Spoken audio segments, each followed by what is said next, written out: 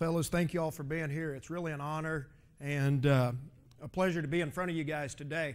A couple of things I want to touch on before we get started about the Rose Bowl that we just got finished playing in. I finally found the best reason to have a golf course. If any of you guys have ever been to the Rose Bowl, there are two golf courses right beside it, and they park cars on that golf course.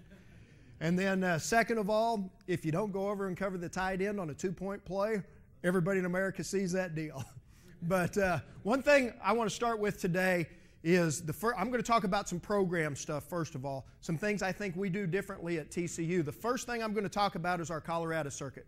We start Colorado circuit, and we've actually had two of them last week. But what we do Colorado circuit for, it's hips and feet. And everybody in our football program is going to go through Colorado circuit. It is not a conditioning deal for us.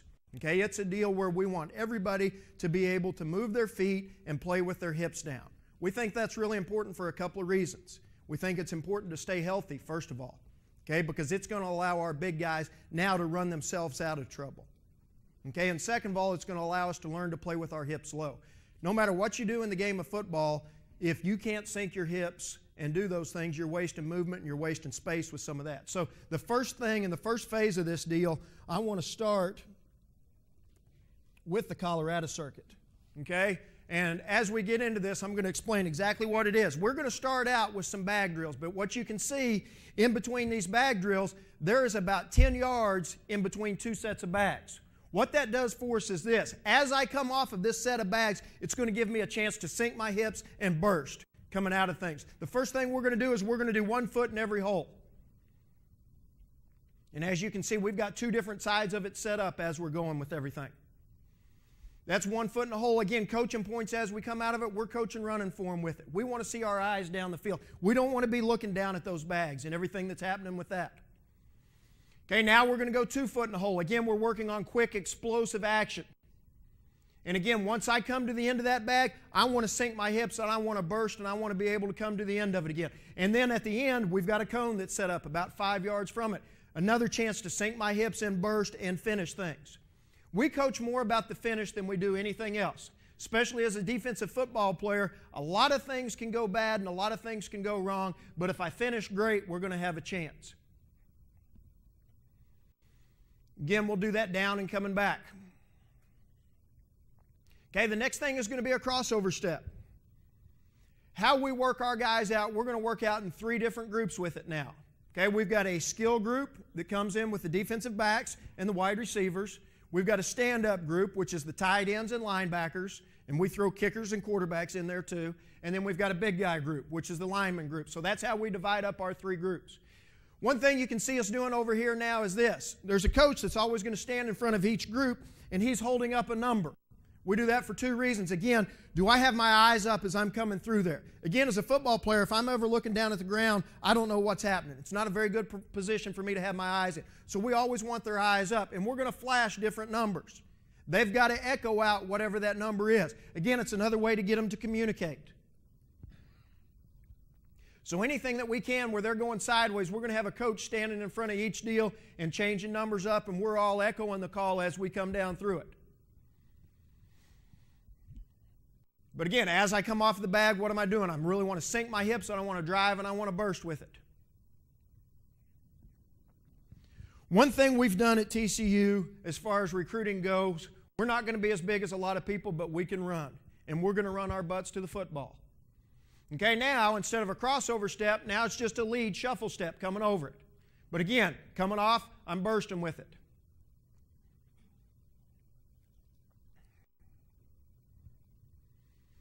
We're going to have great effort as we go through this. If we ever get to a position where our effort's not very good, we'll start the whole thing over again with all of it. There's going to be an expectation whenever we step out on that field of how it's going to be. This next drill is going to be an in and out drill with all of it now. Again, what we really want to see now is we're going to talk about a football position. And defensively, offensively, whatever it is, whenever I'm in a good football position, my chin's going to be in front of my knees. Okay? That's the relationship that we want to maintain throughout this drill. Especially from a defensive back standpoint or anything when I'm coming out of a break, I want to always keep my chin over my knees because as I come back, all my weight's going to go back on my heels with everything. We want the weight distributed on the balls of our feet with it.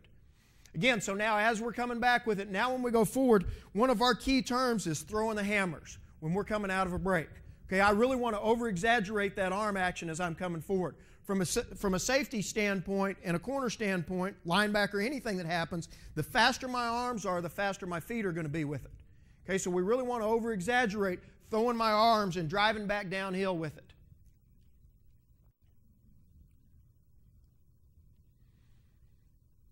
But again, the things that we want to see our chin stay over my knees the whole time with it. We're too high. That's actually Andy Dalton right there.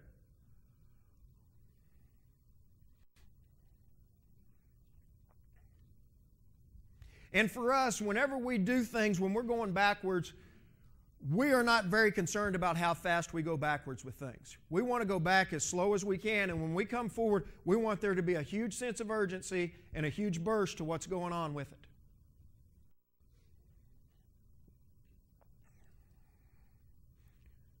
A neat deal about a couple of these guys that are in here, they were seniors that had already graduated. Instead of going off somewhere else to train, they were going to do what got them to that point throughout their career with all of it. Again, the same thing. You could have a guy up here in the front, again, calling out numbers with things. Get my eyes up, see what's happening with it. Really over-exaggerating the drive coming out of it.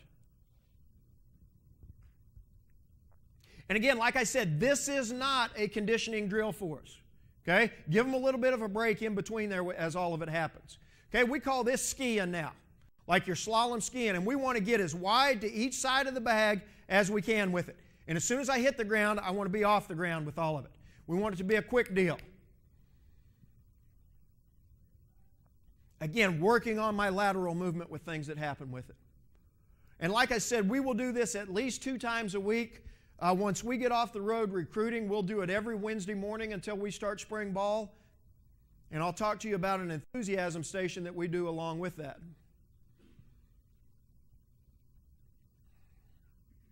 But again, we're going to do each thing going down and back with it.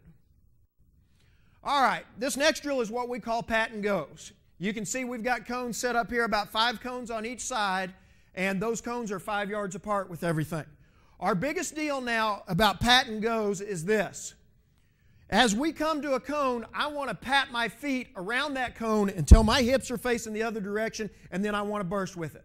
Because what it's teaching me to do now, as I come to a point, I want to settle my hips around that cone and now drive to the next point that I'm going to.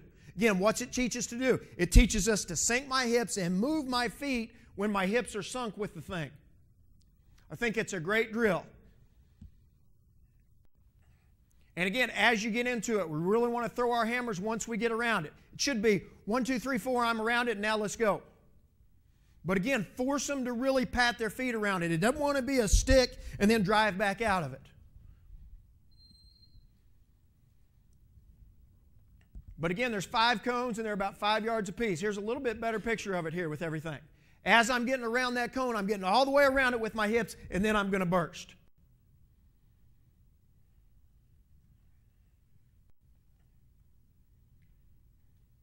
And typically what we do with this, we'll go down, back, and down where they get at least 3. We may go 4 reps with it. But those are pat and goes.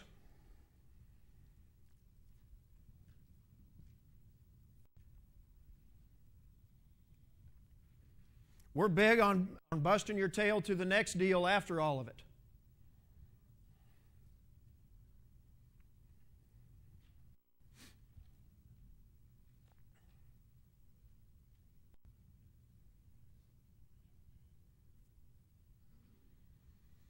All right, now in this next one, okay, we've got 4 or 5 cones set up along here, but what we're doing now, when I come forward, it's going to be a burst. You can see we spread everything out to about 10 yards here, and each one of these cones is still going to be 5 yards apart. Okay, so each one of these is going to be 10 with it now. But again, what we want to do, we're really over-exaggerating things now. I'm going to drive and I'm going to sprint to that first cone. Then it's going to become a back pedal, where again, I've got to open my hips back up, and I'm back pedaling at that cone there. Okay? And then once I get to that cone, a lot of times we'll stand a guy right there where they're not always looking over their shoulder of where they're going. I'm going here, and he's going to give me a go call. As soon as he gives me a go call, again, I'm sinking my hips, I'm throwing my hammers, and I'm driving. You can see he's saying go now with it. Okay, and again, we do not care how slow they go back, but when I go forward, I really want to see an exaggeration. I want to see a burst with all of it now. Same thing we were looking at when we were in the bags with all of it. What's my chin?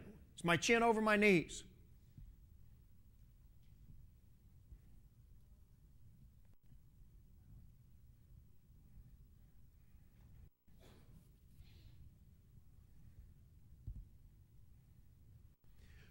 I think it's really important that as we get into some drill stuff, it's going to be really important that the drills that you do carry over onto the football field to make you a better football player.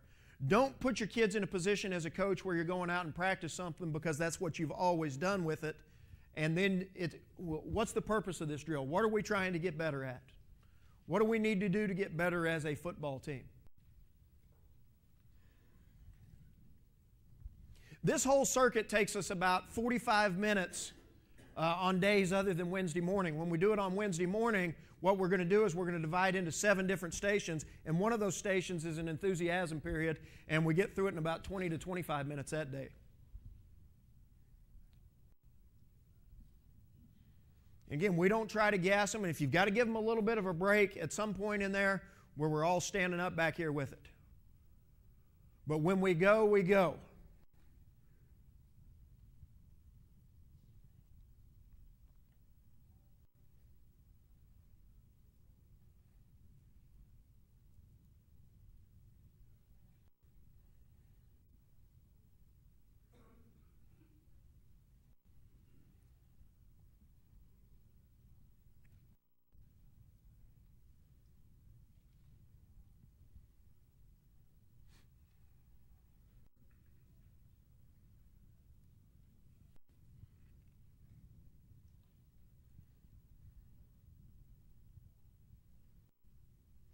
And our kids get really fired up. Even during bowl practices, sometimes we'll come back and we'll get back into, we call this drill the Colorado circuit. We'll get into doing a Colorado circuit, and those seniors, they get a little bit upset because they thought they were finished with Colorado circuits with all of it once they got into the season. All right, this next drill now is going to be what we call a figure 8 drill. We're going to tell them which side we're starting with, okay? And they're going to sprint, and again, this becomes like pat and goes for us now. But now as I'm doing it, I'm patting my feet all the way around that cone, and I'm simply going to run 2 figure 8s. Once we get to the end point, then the next group's going to go with all of it. Could have better arm action. That's Stephen Hodge that's playing for the Cowboys now. But again, it's the same concept that carried over in all the pat and go stuff. I'm getting myself to a point, I'm sinking my hips, I'm getting around that point, and now I'm bursting coming back out of it.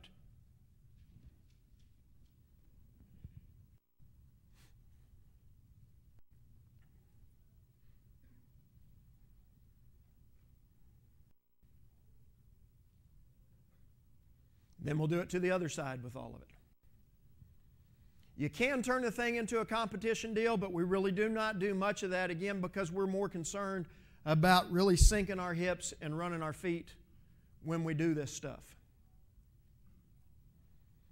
The other couple of days of the week during the off season, we'll have a speed school where we're really teaching the kids how to run, what will help them with their running form, how can we increase their stride length, what can we do with it that way, and then we'll have a conditioning day or two in there where we really try to go out and get a foundation for what's happening. All right, the next one now is a box drill. What we're doing in the box drill, depending on how many guys you've got, we've got 4 or 5 different boxes set up here. Okay, the first thing that's happening now, we're sprinting to the first cone. Now it's going to become a karaoke, then it's a back pedal, now it becomes a basketball shuffle, finishing the thing out with it. Again, we're trying to get them to a point, now we're trying to change what I'm doing with my body. Trying to have our eyes up as we do the same thing with all of it. Okay, and then we'll go to the other side and then do it that way where we're working movement out of both sides of our body.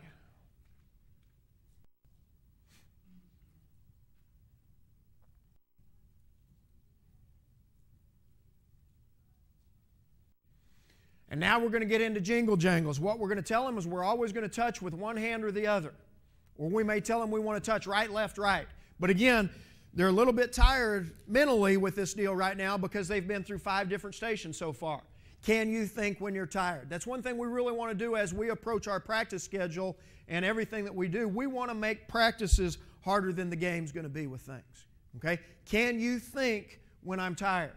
Because that's when it becomes the hardest, and most of the time that's when the football game's on the line with all of it.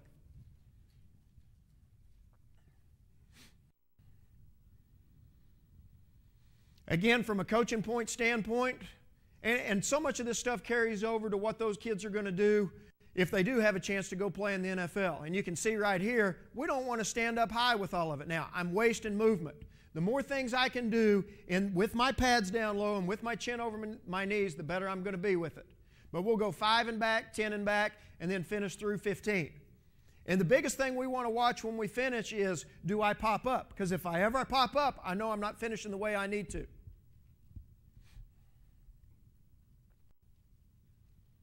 As soon as one group's, the next group's got to be down, ready to go. Okay, the first time we go through it, we may touch with our right hand the whole time, and then we may go with our left hand.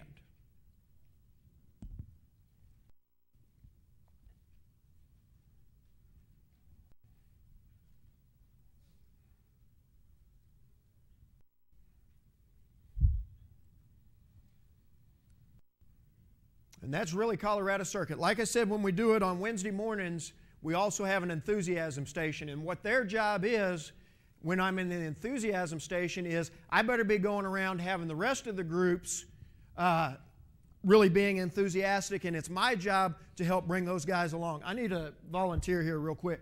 One more drill that we'll do whenever we are in a Colorado Circuit is what we call the X drill. I think it's a great deal. Scoot back for just a second here.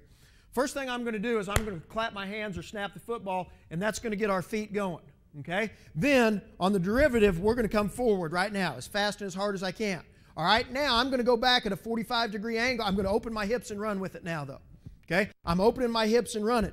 Every time I change direction, though, what we want them to do, we really want them to sink and touch the ground. Because, again, what does that do? That's going to get my hips down in a football position with all of it. So now I'm opening at a 45-degree angle. I touch the ground. Okay, I'm running as fast as I can. Now I'm coming forward. I'm changing direction, so what am I doing again? I'm touching the ground and I'm sinking my hips. When I come forward, I want to come straight forward with it. Now we're going back to the left, and now we're going to finish through with all of it. Okay, I think, again, that is another drill, and we call that the X drill, that can really help you. And I'll do that with my kids throughout the season, again, working on really hips and feet and being able to come out of a break, plus the reaction that you get, because it's all going to be based off of a football. I'm going to show you 2 more circuit things that we do. First of all, why do we use circuit training? Okay, we're going to use circuit training because you can get a whole lot of reps in a very short period of time. When we circuit train, we've got 4 different stations that are set up with all of it. Okay, this is our tackling circuit, is what it's going to be. This is the first day that we are in spring ball or the first day that we're in fall camp with all of it. You can see we don't have any pads on. To be honest with you, we don't really care about that, though. Okay? We want to create a mentality of being physical, a mentality of if you're going to go tackle the right way, you're not going to get yourself hurt with any of it anyhow. So that's what we want to be able to do with it. The first thing that we're going to work on, the first station we've got now, is going to be an angle tackle station. Okay? We've got a line of offensive guys over here that are holding the bag with all of it. Here's the line of defensive guys. What the offensive guy is doing, he's running at that cone right there. Okay? As a defensive standpoint, what we really want to coach and try to get out of this drill is this. When I am going to that ball carrier, I want to press as much as I can, and it's all going to start with my first step here. I want that step to be downhill, and I want to take space away from that offensive player. I don't want to stay lateral. We'll talk about in coverage. When I get beat as a defensive back, I get beat 2 times. I get beat when I get head up with the wide receiver and he's got a 2-way go, or I get beat in transition with all of it. If I stay here and I stay head up with that ball carrier, he's going to go any way that he wants to now. Okay, again, we talked about us being able to run and our deal being built on speed with it. We want to continue to press things to the sideline and continue to make him run east and west, not north and south. One thing we're going to talk about when we tackle, we're going to talk about straight line tackling. What is straight line tackling? Straight line tackling is this. If I drew a line from the top of the head to the base of my butt, that would always stay in a straight line. Anytime I start getting my neck out of line or my body out of position where that's not a straight line, I'm going to have a chance to miss the tackle or get myself hurt with all of it. We're really big on shooting our arms and wrapping cloth and grabbing up. And whenever we go over into the other room, I'll show you all a deal that we've really gotten big into about tackling legs. Once I make contact now, I want to get my hips back square and work back up the field. And again, once we go on this side, we're going to go ahead and rotate and go to the other side with it now. And we really coach our guys over there as bag holders too. It's as much your job in these drills when we're doing tackling circuit to hold that bag up under your chin where we get a good feel for what the fit is going to be with it. We don't want them holding the bag all the way out here. I'm holding it up under my chin and tight to my body so I can do a great job of clubbing up and grabbing cloth. Once we finish on that side, now the offensive guys are simply running to this cone with it. And again, all of these things, the 4 stations that you'll see, this is the first day, so we've done it in 10 minutes. Once we get into it, the 4 stations you'll see happen all within 5 minutes. Everybody gets a chance to tackle 4 different ways within 5 minutes and a bunch of reps of it. How do we rotate in between drills? At the end of each drill, we're going to come together as a group. Okay? We're going to break down and we're going to sprint to the next group. This drill now for us is called string out. Okay? What we're going to do is we're going to work on 2 cut blocks and then we're going to work on an open field form tackle with it. Okay? Again, it becomes really important now how we're playing the cut blocks and where my eyes are. The first day we do this, we're going to make them hold the cut block.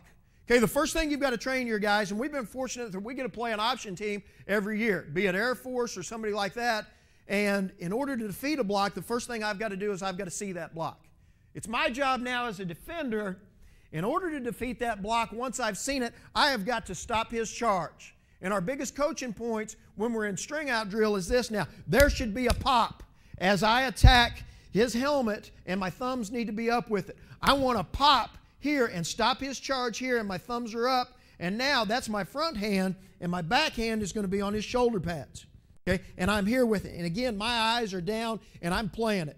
Okay, my outside foot's always going to be back with it. If I ever get my outside foot up trying to play a cut block, I'm beat because I can't run myself out of the problem. That's what we're trying to teach them when we're in string out. Again, we're going to make them hold it where they get that position now of being able to sink my hips, now playing off a block, and then going to make a tackle with it. Same thing we're talking about though. We're talking about straight line tackling with all of it. Everything is going to carry over. It's not a very good job here because what did he do? He didn't ever punch with it. His arms are here. In order to stop that guy's charge, I've got to be physical and I've got to be violent and I've got to punch.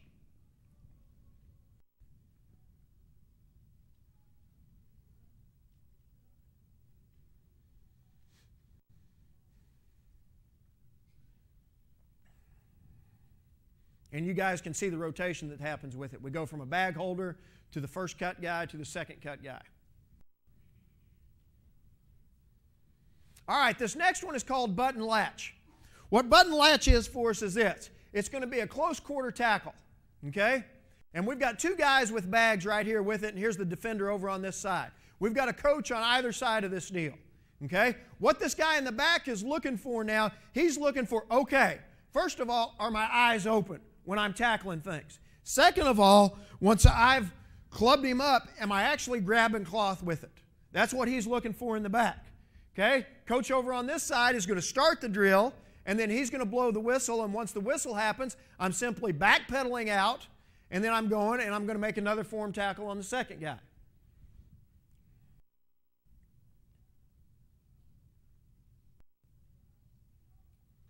The only thing that we will change when the defensive line is over here at this particular deal, instead of backpedaling out, we're going to do it as a draw retrace. So I fit up on him, I made a tackle, now I'm sinking my hips and getting back out and coming back downhill with it. But the rest of the positions, this is our linebacker group right here. That's Tank Carter, who was the Rose Bowl MVP here with it. But that's button latch. All right, the next one's going to be an open field deal, and what we've got is we've got 4 dots set up in a diamond pattern with it. Okay? We're going to start a couple of yards on either side of the dot. This side is the offensive side down here with it. We're going to run straight ahead to that dot, and then he can cut either direction with it. Okay, I've got to be able to come to a base now, but again, it's going to be the same drill you saw Coach Tatamy doing the first one on here. What's really important now is going to be that first lead step.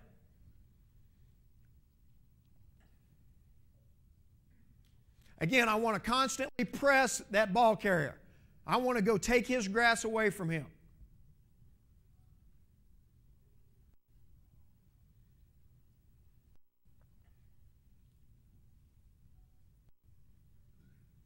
I think one thing as you really get into tackling stuff that can help you too is this. Once you make contact, okay, and I am the running back or the offensive guy with all of it, I want to spin out to where I just came from with everything.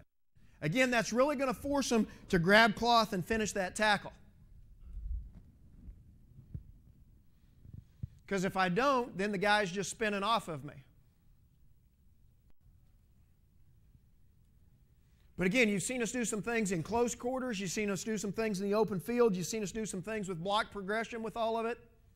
But again, there's so much carryover with how we're doing it. I think it's really important that you know what you're trying to get out of the drill as you go teach it. This is the safety group that's down here at button latch now.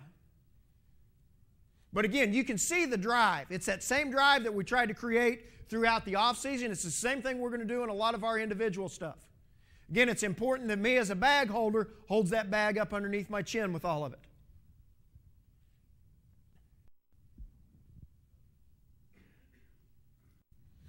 That is our tackling circuit. Okay, the next thing I want to show you now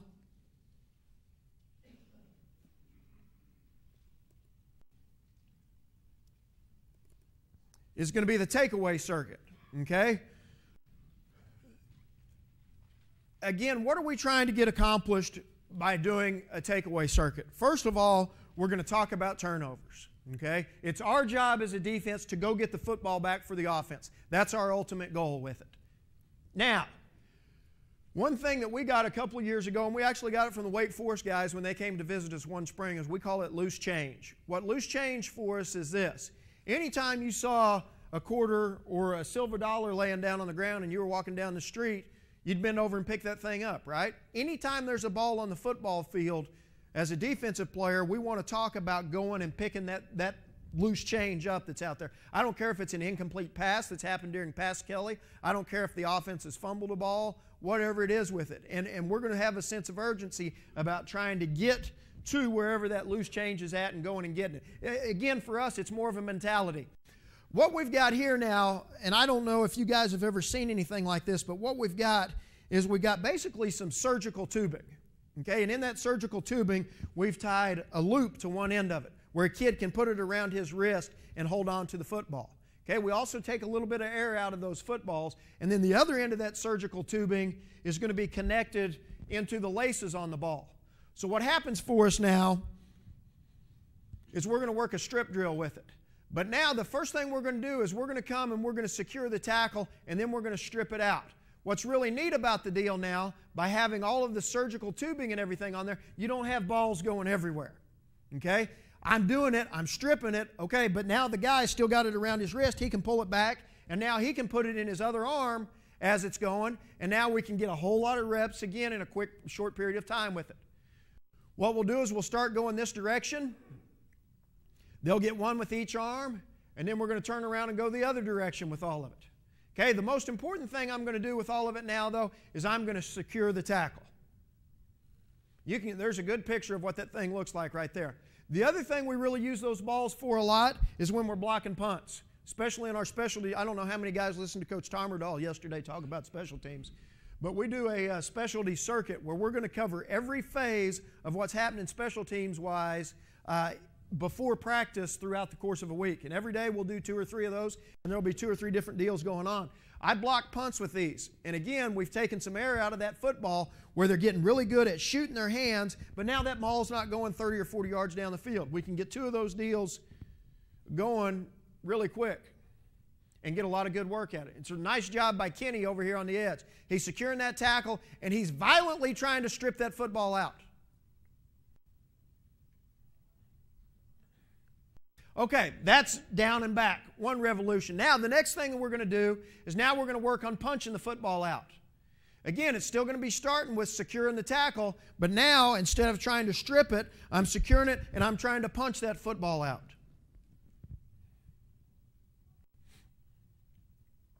Again, trying to give them different things that they can use. And I thought the play that the kid from Oregon made in the national championship game was a freaking awesome play. And he came over and he punched the football out from behind. Again, we're going to talk a lot about, when we get on one-on-one stuff, we're going to talk a lot about Skelly. Okay, now, the guy may have caught an out route, but what do I need to do?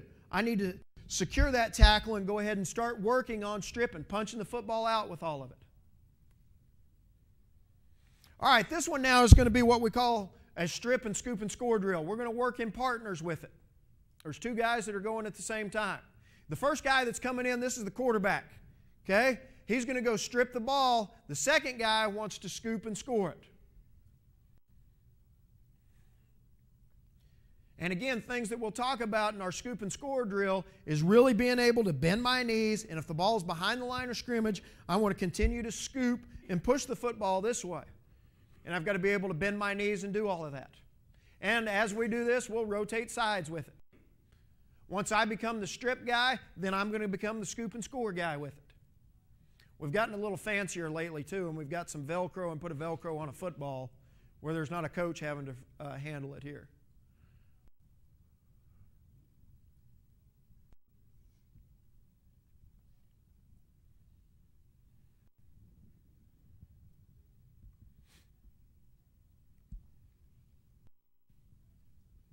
All right, now this is actually what we call scoop and score. You can see we've got 5 bags that are set up here with it.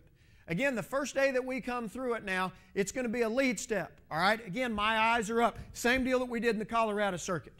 Okay, but now as I come off, the first day we're going to do it, we're really going to make them get down, and as I recover that fumble, I want them to feel what it's like to bend at my ankles and my knees with all of it. So we're going to get down, and as we recover that fumble, we're going to stay in that position now until we get a go call with all of it. And then I'm going to burst and get up the field. Takes a little bit longer, but the biggest thing we want to do is start teaching them how to bend at their knees instead of just bending over at my waist. And then when we score, we want to burst hard up the field with it. It's really a good job by TJ here of really bending his knees and getting down in there with it.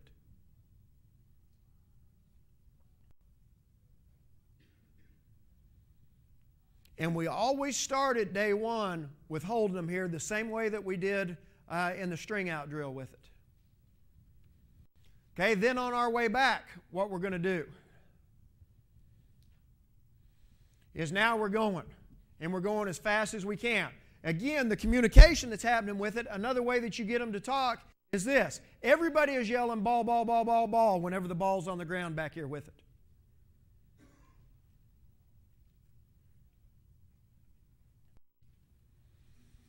All right, this first group that's starting out here now is going to be our linebackers with it.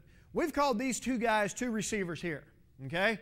As a linebacker now, I'm dropping, and we are huge in underneath pass coverage of setting up when that quarterback sets up, okay? In order to be good at getting takeaways and in order to be good at interceptions and things like that, you've got to do a great job of whenever that quarterback sets up, we've got to be able to come to a base defensively. The next step, whenever his hand comes off of the football, we've got to do a good job of breaking on that hand. We're starting to try to teach them this as we go through this drill right now. So we've got two wide receivers that are here. Okay, I'm a linebacker and I'm dropping right now. Once the quarterback sets up, I want to be able to come to a base now. Okay, and now I'm going to break on whatever hand comes off.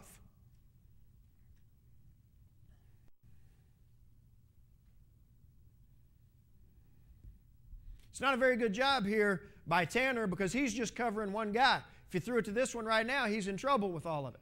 But again, once I see that hand come off, where do I want to be with everything? I want to be pushing and taking away those passing lanes. It becomes like playing basketball with all of it now. I don't want to go to where the guy's at. I want to go and I want to take away that passing lane.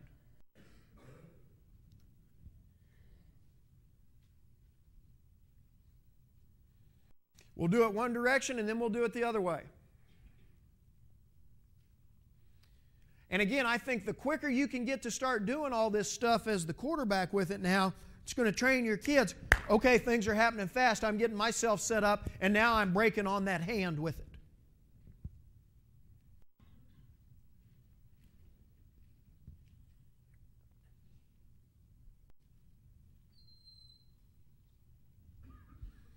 All right. The next group that's coming over here now is the safety group with it. How we do it a little bit differently with these guys, we still treat them like they're two wide receivers right here. But now instead of dropping to the flat like I would do in robber coverage, I'm in a back pedal with it. Okay, and they don't know which way it's happening. And what we tell them is this: I'm driving now at a point of intersection. If I can step in front of and pick the football, that's what I want to do. Otherwise, I'm going to again secure the tackle and strip it and make sure he doesn't catch it. Not a very good job of throwing my hammers and bursting out of here with everything because he didn't use his arms with all of it.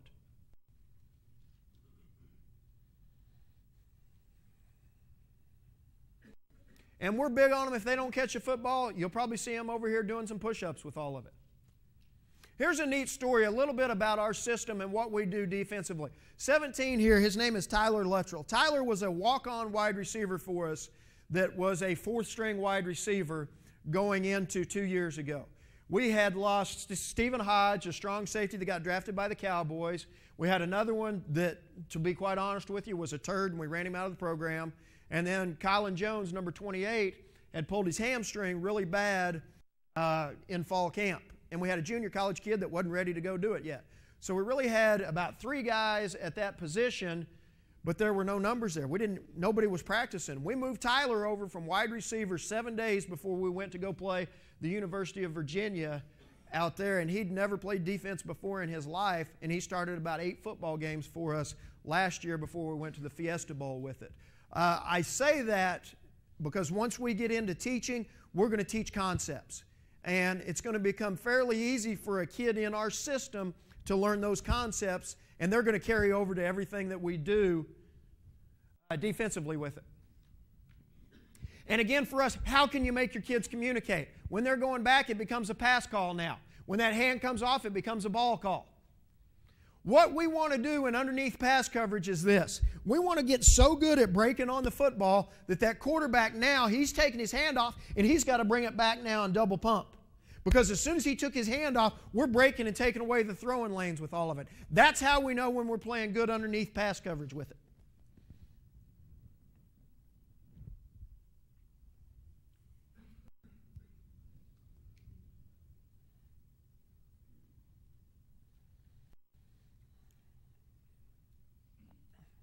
You don't know if they found a marker board yet, do you?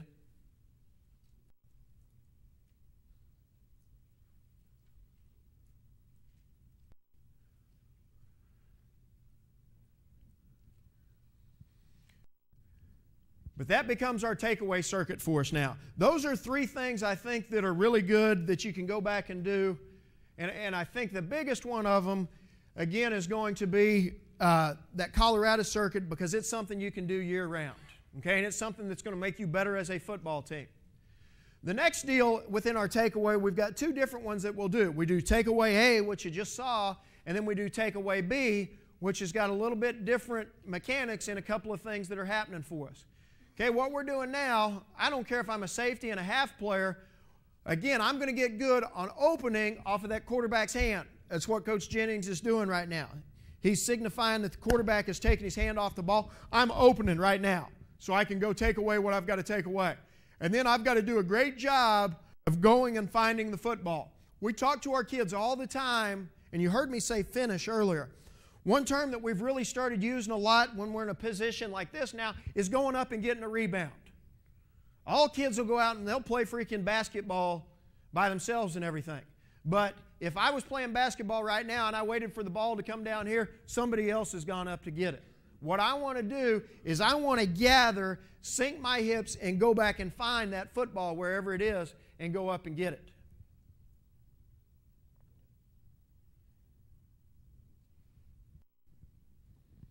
That's the same one in takeaway B.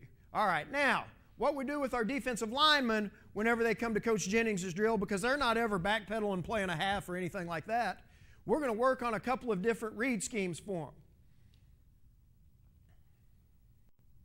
For us now, a silver as we get into things is going to tell the defensive end that he is going to spy the back coming off of it.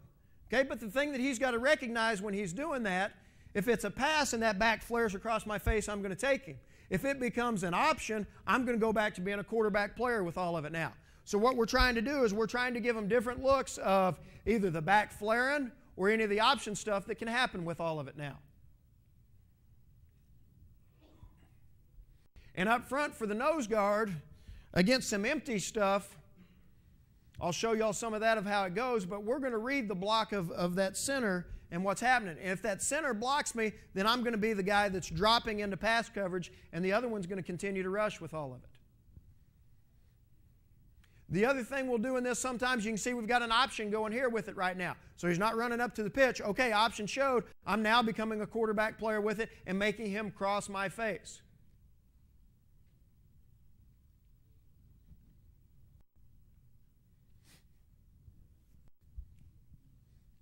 Another view from down there with it. This is the day afterwards where you can see how quick we're going to get through everything here.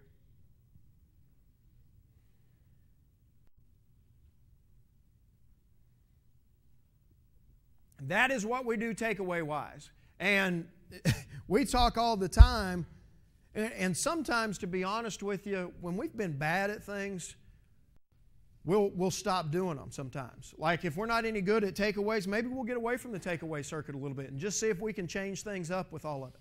We led the nation a couple of years ago. We had 26 interceptions. We had 43 total turnovers with things, I think, that year. And we didn't work on it any more than we had any other year, but 2 years before, we were really bad at taking the football away. And people come, we had about 5,000 coaches that came in that one year. Well, what are you guys doing takeaway-wise that's any different? Well, we're not doing anything any differently. But again, what kind of things can you tweak and what kind of deals can you put in position that will help your kids when they're in a situation to go up and get a rebound? Or when that ball is on the ground, how do I go and recover it? What can we do with it? All right, that's kind of everything that I had to start with.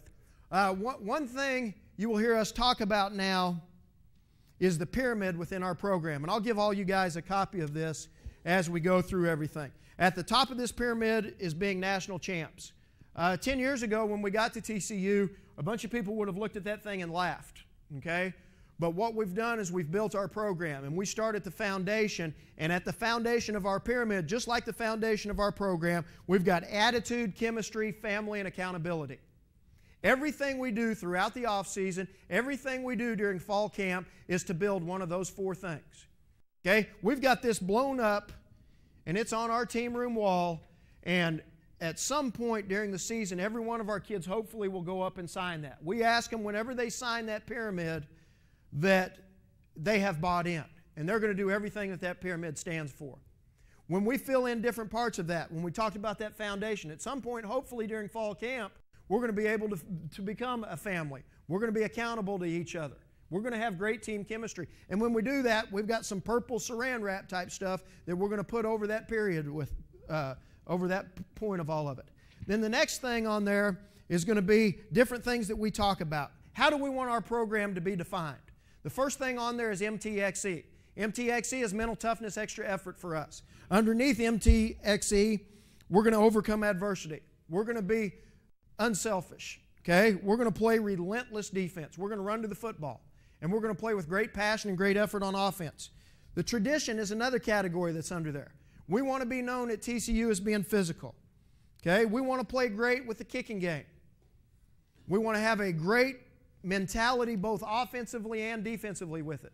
We've been number one, like Tony said, we've been number one in the nation the last 3 years on difference. And to be honest with you, there's really two stats that matter. And the biggest one is winning. The other stat that we look at defensively is this. We want to average giving up 1 touchdown pass or less per game. Okay? I say that because of this. When we start getting into schematics and everything, we're going to put enough people in the box to stop the run. 2008, we gave up 47 yards a game rushing and gave up 8 touchdown passes. Okay, we want to really be able to surround people and smother and take things away from an offense. We've been 3 different times, and we've done it 3 different ways in the last 3 years. In 2008, we were a zone blitz team that played a lot of halves coverage. Okay, last year we played quarters and we zone blitzed or man blitzed very little. This year we zone blitzed some, and in the bowl game we man blitzed more than we had the rest of the season combined with everything that happened with it. The next thing that's going to happen within that pyramid are a couple of different deals. And on those, at the top of the pyramid it says make it happen. Under each category in there, we've got a don't back down. We've got a leave no doubt. What those things are, those have been kind of our themes and mottos as we've gone out throughout the years with it. Okay, and underneath those next two sections, we're going to talk about don't back down. And under don't back down, we've got Oregon State, we've got Tennessee Tech, we've got Baylor, and we've got SMU. Okay, we're going to divide the season up into different stages. Okay, those were our 4 non-conference games. As we won each one of those, again, you get out the purple saran wrap and you color in each one of those things. And Gary's going to get up and he's going to talk to them every Sunday in our team meeting about it. Okay, here's what we've got accomplished. These are the things that lie ahead of us. This is where we're trying to get to. This is where we've come. This is how we continue to do all of it. Okay? And then leave no doubt. And under leave no doubt, we must win at home. In order to be a great football team, you've got to win the games that people come in your backyard and play. And then the next stage on there is going to be make it personal. First thing under that, we want to be conference champs. Okay? We want to go and win big games on the road. In order to be a conference champ, you can't just win at home and then when you go on the road to somebody else's house, you can't play very good. We've got to do a great job of when we go on the road, finding a way to win those games. And we talk all the time about getting ourselves in a position that we go and win the games that we're supposed to go win. The big games take care of themselves. We didn't have to talk to them and get them fired up to go play in the Rose Bowl, to go play Utah, or any of those things. You got to get them fired up when you go play a Wyoming, a Colorado State, some of those people that they know they're supposed to beat with things. Okay? And then as we take that next step, we start talking about the postseason. One of our team goals is always to go to a bowl game. Okay? That's a very bottom level team goal for us. Okay? We want to be nationally ranked at the end of the season.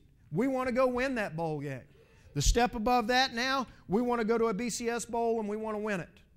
Okay? A couple of years ago, I don't think we did a very good job as a staff when we went to the Fiesta Bowl. Our kids were there. They were kind of happy to be there. They were there more for the experience and the fun, and we didn't go win the football game. Kind of the mentality that our kids had this year. We finished playing a week before the SEC championship game. And we got back home from playing New Mexico, and we had a team meeting on Monday afternoon. And Gary sat up there with the guys and explained a couple of different scenarios. He started talking about the Rose Bowl to them. He said, if things look the way they're going to happen, if Oregon beats Oregon State and Auburn wins the SEC championship game, we'll play in the Rose Bowl. Here's our schedule now for what that Rose Bowl is. We were going to take the kids out on the 26th. And go to Pasadena and that deal. At the end of the meeting, about 50 kids came up to Gary and they said, hey, Coach, I know you're talking about going out there on the 26th, but is there any way maybe we can go out on the 24th where we can get a couple more practices out there in Pasadena, out there at the bowl site with everything? That's kind of the mentality that our kids have. Two things that make our kids special. First of all, football is important to them. Second of all, they want to win and they love to win. I think a lot of credit is due to our seniors in how they establish the work ethic for our kids. They're going to take the younger players under their wing as they come into their program and say, all right, here is the expectation level we have for you and for this football team. That covers our pyramid and everything that happens with it. Now, as we talk and start getting into some scheme stuff with everything that happens, for us, we are a 4-2-5. Let me say that I think you can be really successful running a ton of different schemes and doing what you do. What you've got to be able to do within your scheme, though, is when you have problems, you've got to be able to fix those problems. Offenses are too good anymore if you're going to go out and line up in one thing and play one front and one coverage or whatever it is. You've got to have answers. And you've got to be able to know how to fix problems. I say that in order to say this. Whenever you start preparing for practices and everything, and we've run this system for 15 years at least now with it, and every year we're going to go back and we're going to tweak things. And we're going to tweak things on a week-to-week basis, but how we teach it and the things that are important with it are going to stay consistent, and they've stayed consistent for really 15 years with all of it. As you go and approach it, we run a 4-2-5 for a couple of reasons, really. It's going to allow us to play with great leverage. It's going to allow us to put more speed on the field defensively. Like I said earlier, we're not going to be a big football team. We couldn't go line up and just play Wisconsin and hit them in the mouth, because every one of their offensive linemen was 6 to 8 inches taller than our guys and weighed about 70 to 100 pounds more than our guys did with it. Okay? As you get into the system, for us, personnel becomes really important. The two corners, we play a field corner and a boundary corner. The field corner has got to be a guy that can run. He's going to be on an island out there where he's got to go play the post. Okay? He's got to be in a position where I'm comfortable of playing the post with one guy all day long. Our boundary corner, we've had it and done it different ways over the last few years. When we've been best at the boundary corner, we've got a 6-foot-tall kid that understands leverage and can go play press coverage with it. Okay, because what's that going to allow us to do whenever we start getting in and playing a 3-by-1 formation and everything like that? It's going to allow us to take away that single receiver back there. Okay, we play with 3 safeties all the time. We've got a strong safety, we've got a free safety, and we've got a weak safety. For us, a strong safety, he will always be the down player with it. Okay, when we play, and I'll show it to you on here, but let me draw it up here real quick.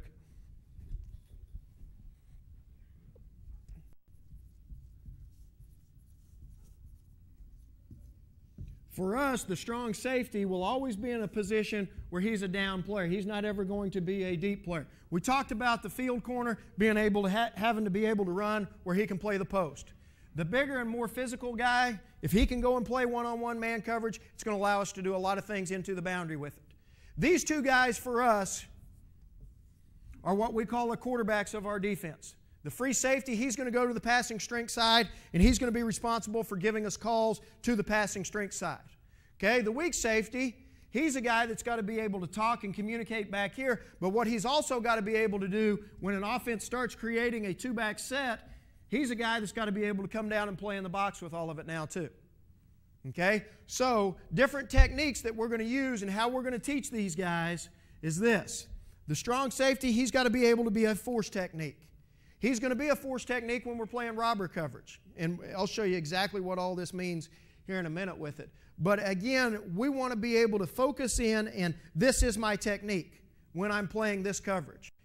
And every year, we're going to go and we're going to talk about, is there a better way for us to go teach what we're doing? And we want to be able to put it in as few words as possible. I think the best thing that we do from a teaching standpoint is this. Every spring we sit down and every summer we sit down, and like I said, we've run basically the same scheme for 15 years. But within that scheme, how are you giving your kids the best chance to be successful? I think it starts with how you teach.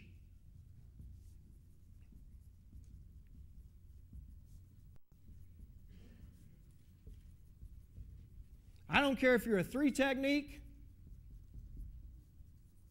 a corner, a safety, or a linebacker with all of it. I want to start with my alignment. From a secondary standpoint, I'm going to show you how we do that. Okay? We're going to start by teaching a kid how to line up in 3 basic zone coverages versus 2 formations. We're going to teach them how to line up versus a pro set and how to line up versus twins. Because if we can get lined up versus a pro set and twins, we're now going to tell you how we want to play trips. Or we're going to tell you how we want to play an I-back set with it. If I can go get lined up in 3 coverages against 2 formations, it's going to give me a great chance where I can go and be successful and do what I've got to do. Now, why do we just teach 3 zone coverages? Because now we can combine all of those coverages to the read side and to the away side, and we can get 9 different coverages. But by teaching 3 of them versus 2 formations, it's going to allow our kids where they can learn and, okay, it's a pro set. I'm playing this coverage. This is what my responsibility is. It's a twin set, and I'm doing this. And I've got to look at my half of the field. The free safety is going to talk to the passing strength side, and the weak safety is going to talk to the away side. What's my stance? Again, how few of words can you put it in? what's my key? My key is going to tell me what's happening. Is it a run or a pass? If it is a run, I can have a run to me and a run away from me. And then if pass shows, what am I doing? Let me change this deal over right here, and I will show you exactly what we're talking about.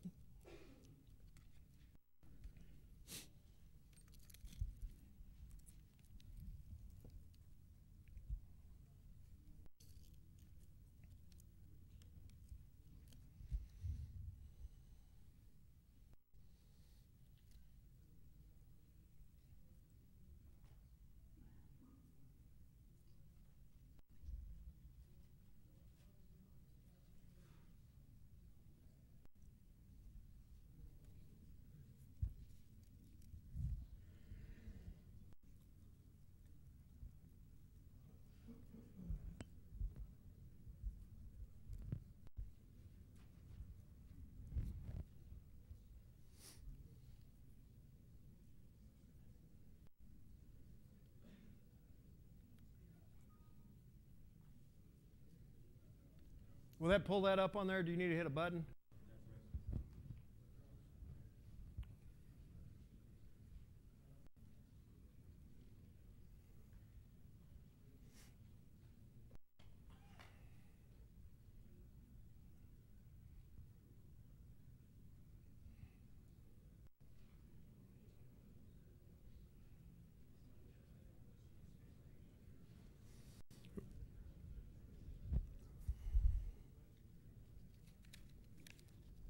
We'll start drawing it up here until we get that thing pulled up. But what we want to be able to do throughout our teaching process is this. We talked about playing 3 basic zone coverages. For us, we're going to play robber coverage, we're going to play quarters coverage, and we're going to play halves. Okay, and I don't care what you call any of them. For us, we call robber coverage cover 2. But from a free safety standpoint, it's my job to come out, and the first thing I've got to do, I've got to determine where the passing strength of that formation is. You got 2 receivers over here, so it's going to be to the twin side with all of it. He's going to come out and he's going to say, I'm reading left, playing whatever coverage I'm playing. Okay? My alignment as a free safety when I'm playing robber coverage is this versus twins. I'm going to split the difference between the offensive tackle and the number 2 receiver, and I'm going to line up 12 yards off of that receiver. Okay, you say, why do you want to line up 12 yards off of that receiver? We want to line up there so we can do what our kids will call rule number 1. Don't go until you know. We're going to put you in a position where I can read what's happening slowly and then react fast to it. When we're playing good on defense, our 3 safeties will be in the top 5 guys in tackling for our whole football team when we're playing the kind of defense that we want to play with it. Okay? That's my alignment. Splitting the difference between the offensive tackle and number 2 receiver. What is my stance? My stance, my shoulders are square with my outside foot back. Okay? What is my key? My key is I'm going to be a ball key. Run to me, I'm going to be an alley quarterback player versus the option. Run away from me, I'm going to be a cutback player with it. If pass shows, what we say is I am man-to-man vertical clue of number 2. What that tells me is this. Once number 2 runs past a certain point down the field, it's going to turn into man-to-man coverage. If number 2 runs an outside route underneath 8 yards, let's say, I'm going to give a wheel call and rob curl to post of number 1. That is how the free safety plays robber coverage versus twins. The only thing that will change for him now versus a pro set is going to be his alignment. And within his alignment, he now is going to line up 8 to 10 yards deep on the read side guard. My stance, shoulders are still square with my outside foot back. Still a ball key. Run to me, I'm an alley, quarterback player versus the option. Run away, I'm going to be a cutback player. Pass shows, I'm still man-to-man vertical clue of number 2, which is the tight end. Okay? If the tight end runs an outside route underneath 8 yards, I'm going to give a wheel call, rob curl to post of 1. That is the free safety in cover 2. Now let's talk about the strong safety. And we'll start with a pro set since we have it up here. My alignment versus a pro set is 7 yards outside and 3 yards deep. It sounds a little bit corny, but I always talk to my kids, and especially young players, if you have a problem on the football field, ask yourself the answer. And what does ask mean? Alignment, stance, key, and assignment. And they'll all remember it from that point with everything. And if I see a kid walking down the hall, I'll tell him, if he's a free safety, I'll say, okay, Johnny, tell me about cover 2. What he better be able to tell me is, okay, coach, my alignment versus a pro set is this. This is my stance, this is my key, this is my assignment, run to me, run away. And again, if they can start thinking and communicating like we do in very short bursts, now they're going to have a chance to go play fast. When that ball snapped, I know exactly what's happening, and I know where I'm going with all of it. You say, why do you play this guy in a 7x3 alignment, 7 yards outside and 3 yards deep? For us, we can go and recruit that 190 to 200-pound guy. Okay, we've got a hard time going and finding 250-pound 9 techniques with all of it. But what I can do as a strong safety now, I've got to be able to be a leverage player.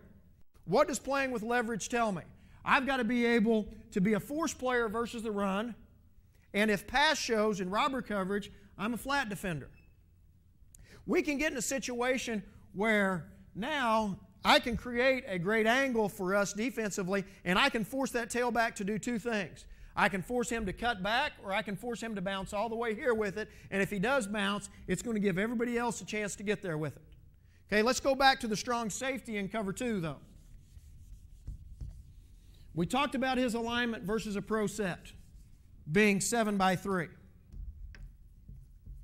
We're really big on our kids of talking football knowledge. That's all they need to know right now, that that's a pro set. There's a couple of things that can affect my alignment. Now if they create 2 backs back here, well, there's a bigger chance they can run the football. So does it do any good for me if it's 1st and 10 to play 3 yards deep? We'll go ahead and play him at the line of scrimmage with it. But again, he's still in position now, if run shows, to be a force player. And then if pass shows, I'm going to be a flat defender, swing deep of number 3. Okay, what that tells me is this. If number 3, counting from outside in, runs through my zone and then vertical, I'm going to end up playing him. Okay, but I set a flat defender before that. So as soon as pass shows in robber coverage, I'm opening and I am running to the flat. But again, where are my eyes? My eyes are back on that quarterback, that drill you saw us do during takeaway circuit. Okay, and I'll show you some of us during individual stuff. And whenever that quarterback sets up in his drop, I no longer am running to the flat. I'm squaring myself up, and I'm breaking on that hand with it then. Okay? We're big on communication with it. Communication that strong safety can hear from the corner. He can hear a China call, an in, or an out call. Okay, what China tells us is this. China tells us that the number 1 receiver has run a route at or before 5 yards. I don't care how an offense is doing it. They may just let the guy stand there. But as soon as that corner gives a China call, he's going to sink, and that flat defender is going to go look up that number 1 receiver, and he's going to play man-to-man basketball with him. Okay? An in and out call tell me this. Tell me number 1 has run past 5 yards, and he's either running an inside route or he's running an outside route. That becomes really important for us in pass coverage because of this. If I'm the strong safety, okay, pass shows, I'm dropping to the flat, but where are my eyes? They're back on the quarterback with all of it. That corner now is going to be the eyes in the back of my head. I know if I'm getting an in call, I know 2 things. I know the number 1 receiver's run past 5 yards and he's running an inside route, but where are my eyes? They're still on the quarterback. Because as soon as I take my eyes back here, I'm never going to get an interception with anything because I can't set up and I can't break on it. That's the communication that we want to get to where we can really get accomplished with the thing. I just jumped around on you there for a second. Sorry. We're going to go back to the strong safety. His alignment versus a pro set is 7x3. What is his stance? His stance, he's cocked in at a 45-degree angle. Why do we cock that guy in at a 45-degree angle? So he can have great vision, and I am in a position now that if I get run to me, I can be a great force player with it. Okay? What is his key? He's going to key the in man on the line of scrimmage to the backfield. That's going to tell him what is happening.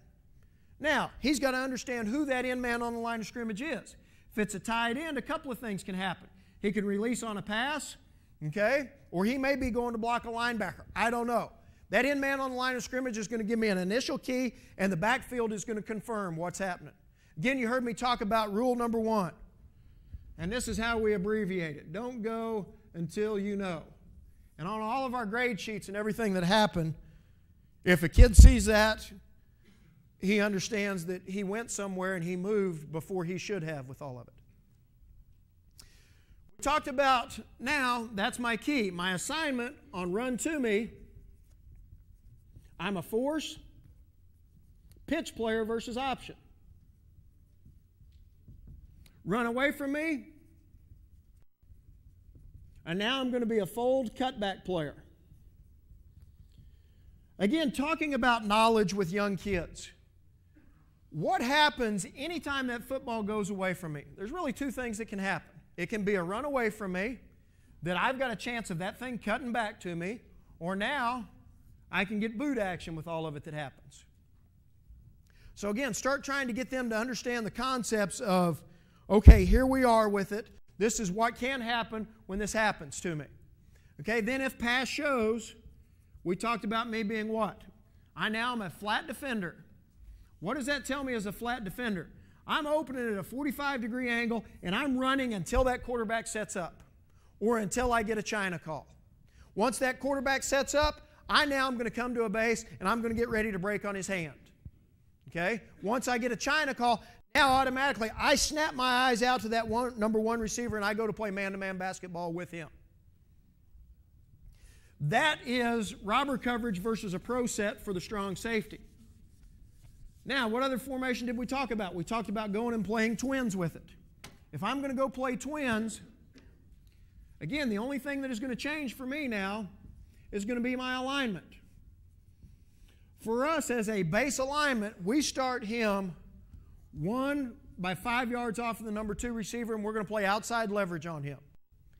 Again, you heard me talk about the word leverage. What we want to do, we want to be able to surround the football with safeties. It's our job to create a net around that football. When they're in a one-back formation, up front, you hear us talk all the time. There's one football, there's one back, we've got one gap. So all the gaps are going to be accounted for up front with things. Okay? But when that thing bounces, we've got to do a great job of closing that net down around the football with it. So we talked about my alignments, 1 by 5 now. What's my stance? If I've got an option threat to me, we can still cock in and play that thing from a 45-degree angle. We don't do that as much anymore because we want more of a disguise with it. When we're playing quarters coverage, we play up more squares, so we want the same look. But again, if I am that strong safety now, what do I have to see and what do I have to understand? I've got to understand what kind of plays I can get to me based on where that backfield set is at. If that back is away from me, it's not so much of a big deal for us now. I can play more head up because I've got no option threat to me now. If they're under center or the back is strong to me, now I'm going to play more in an outside leverage position because I know what plays I've got to defend with all of it. All right?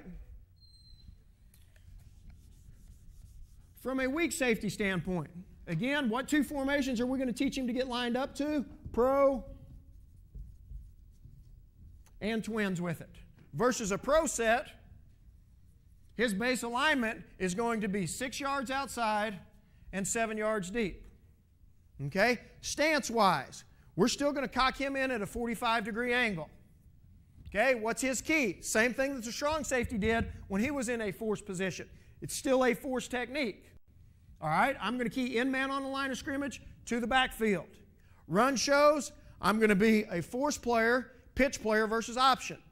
Pass shows, I am a curl 2 flat player, but now I'm swing deep of number 2. What does swing deep of number 2 tell me? For the strong safety, we said swing deep of number 3. For the weak safety now, if number 2 runs through his zone and then vertical, he's going to end up playing it. When we start talking about corner, whenever the corner is the away side corner, he knows this, the free safety is away. With the free safety away, I am post all day, is how we teach that away side corner in robber coverage. Okay, that covers all of a pro formation. Now versus twins, what's changed for me? My alignment now has changed. Again, it's going to be important that I know where that back is. If I've got an option threat, I'm going to cheat myself a little bit more outside because I know I'm the pitch player. If they're in shotgun with the back away from me, let's play more head up with it now because I know what I've got to defend with all of it. Okay? I'm still in a force technique. What's my key? In man on the line of scrimmage to the backfield. What's that in man on the line of scrimmage going to do? If he pass sets, there's two things that can happen. And again, don't go until you know. It could be a draw or it could be a pass. I'm going to confirm what's happening back here in the backfield with all of it. Run to me. I'm an alley or I'm a force and contain player, pitch player versus the option. Run away from me. I'm going to be a cutback player. Pass shows, curl to flat, swing deep of number 2. Again, the communication that the corner can give that flat defender, still a China call, still an in or an out with all of it. Again, we've got to get good at communicating those things. If he gets a China call, he goes and looks it up, he's going to sink. That is the safety position in robber coverage.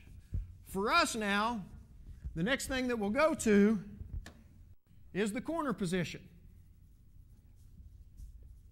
Let me draw this whole picture up here so you can see what we're going to look like.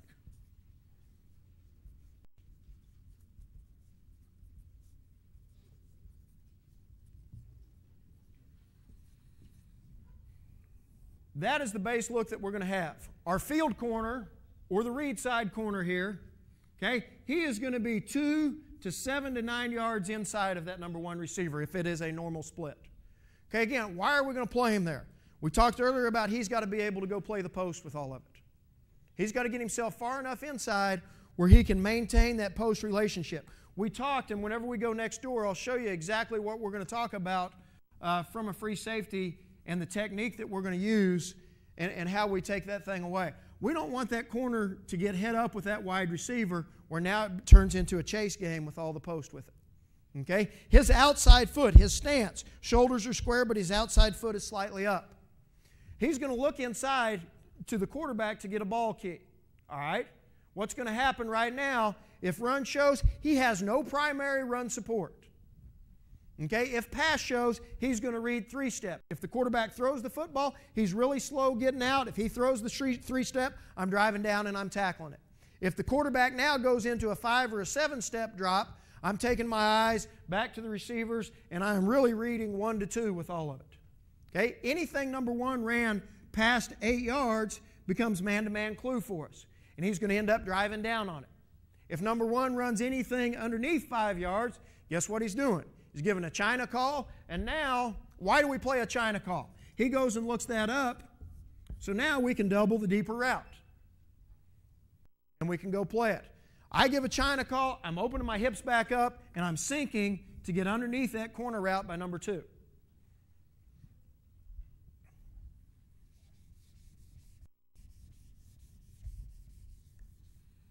For us and how we play linebacker, talking about the pass first of all, we've got a read side linebacker and an away side linebacker. The read side linebacker is always going to go to the passing streak. He will always be on the passing streak side. We don't know which one that will be because we don't know which way we have the front set. When we start talking about setting the front, we can set our 3 technique to the tight end, to the split end, to the field, to the boundary with it. But right now, let's say we were here, and our Mike linebacker is our read side linebacker. Here's what his responsibility is in robber coverage versus the pass. He is going to open up off of number 3. Again, we're counting from outside in, 1, 2, 3's in the backfield with all of it. If 3 opens into the boundary, now we've got 1, 2, 3, 4 on 3, and we've got 3 on 2 out here with all of it. By opening up your read side linebacker off of number 3, you're always going to be able to outnumber the offense. You're always going to have one more guy than they have there with all of it. Okay, now, again, we talked a little bit about that strong safety and having to be aware and know where his threats are. He knows that that linebacker is going to open up off of number 3, so if he's here, read side linebacker starts opening this way, there's a little bit of hole that's in here in robber coverage. How do we take that out? We've cheated our alignment, and we played inside with it a little bit more now with everything. Okay, understanding what's happening with the whole picture of things. But for him, the read side linebacker is this. He is a wall 3, vertical 3. Okay, so if number 3 should happen to go vertical, he's going to go play it, whatever side he happened to. If number 3 doesn't go vertical, he's still going to open up off of him, but now he's going to build a wall. All right? The away side linebacker. What does he do? Versus the run, he's going to play whatever gap responsibility he's got according to the front. If pass shows, he's a vertical player of number 2. Okay? Again, you guys look at this deal and say, shoot, how's he going to play the run and be a vertical player of that number 2 receiver? We teach robber coverage on day 1, and we're going to play it all the way across the board, even if they come out in 4 wides. But one of the beauties of our package now is this. And why we teach it in day 1 and why we want to teach it versus a 4 wide receiver set, so again, they can start understanding the strengths, the weaknesses, and the concepts of everything that's happening. So if we're playing robber coverage and pass shows, that away side linebacker knows he's vertical in number 2. We don't want our linebackers running with wide receivers. But again, the first day of practice, that's what we're going to play all day. And again, the corner's got to be able to midpoint both of them. He's playing an inverted half with it. That linebacker now is playing the run, and here he goes. Not a very good deal for us, other than initially it's going to allow him to understand the strengths and the weaknesses with it. That is robber coverage. The next thing we're going to talk about is quarters coverage. Okay? In quarters for us, really the only thing that changes versus a twin set is going to be the strong safety responsibility versus the pass. My alignments are all going to stay the same. Corner's still 2 yards inside, 7 to 9 yards deep. Strong safety with an offset back to him, still going to be 1 by 5 outside. If he's got an option threat, if the back was away, he would play more head up with it. Free safety still is going to split the difference between the number 2 receiver and the offensive tackle, 12 yards off of that receiver. Okay? But now, if run shows to me, I'm still going to be the force and pitch player versus the option. I'm still the alley quarterback player. If pass shows, instead of just being a flat defender now, that strong safety is what we call a me technique, or a me player. He is a hang technique. He now is going to be a curl to flat player. And what me tells me is this. If number 2 comes up the field and then runs an outside route at 5 yards, the strong safety is going to handle it. We do that for this reason. We talked about in robber coverage, if number 2 ran an outside route, the free safety was going to give a wheel call if that route was underneath 8 yards. Okay? He now gave a wheel call. And what a wheel call tells the corner is this. Number 2's running an outside route, and I've got inside help on number 1. If that wheel ended up turning down the field, the corner would come off and play it. The free safety's robbing curl to post of number 1, and the strong safety now is going to hang in the flat, again, because he is swing deep at number 3 with all of it. That is the biggest difference in robber coverage and quarters coverage, is that technique that the strong safety is going to play versus the pass with it. The other thing that is different for us now in robber and quarters is how we're going to line up versus a pro set. And we'll draw it up here as ace with everything. But how we're going to line up in a pro set now is going to be a hip alignment for the strong safety. We're going to create a 4-3 defense. But again, we're going to do it by teaching a technique this way with it now. Instead of playing 7 by 3, I'm going to play in an alignment where my inside foot is on the defensive end's outside foot at 4 yards deep. That alignment we call a hip. Okay? Now, what changes for us option responsibility-wise, I now am going to become the quarterback player, and the free safety is going to become the pitch player versus a pro set. We talked about a me call versus twins. A me call versus twins was number 2 came up the field and then out. The strong safety was going to handle it to allow our corner to stay on the vertical longer. Anytime we've got a pro set now and we're playing blue coverage or quarters, any outside route by that number 2 receiver, the strong safety is going to end up handling it. Okay, because what you don't want to happen, you don't want this guy to run a quick out and the ball's on this hash and we give a wheel call and the corner comes off quick and the free safety can't go play the vertical route of 1. So now once they've gone to a pro set, a me is enacted by any outside route by that number 2. That could be a tight end, or that could be an offset back or a wing or anything that the offense wanted to create with it. But again, as we talked about playing robber coverage, once they gave us a 2-back set, more times than not, we're going to come down and play from the line of scrimmage with it, with the strong safety, and really tighten our free safety up with everything that happens. What ways can we go and create different looks for the offense? John Goodner, when he was at Texas Tech, and he was Spike's defensive coordinator for years and years and years, we used to spend a whole lot of time with Coach Goodner, and they were very similar to what we were doing. One thing Coach Goodner always used to say was, make them beat you left-handed. Don't let an offense go and do what they do best with it all the time. Find out what they do best and then be able to go stop what they want to do. Now, the beauty of blue coverage and why we like it is this. My alignment with the weak safety now versus a pro set. I am 3 by 10 off of that tight end. Okay? My stance, my shoulders are square with my outside foot back. My key, I am still a ball key. Run to me. Say they're running the stretch play over here. I am still the force player. And I'm the pitch player versus option. Run away from me, I'm going to be a fold cutback player. Pass shows. Now, I am man-to-man vertical clue of number 2. So what we've done is we've taken the vertical responsibility off of that linebacker and put it on a safety. Plus, at the same time, that safety now has still got to be a guy that's going to show up at the line of scrimmage to play the run.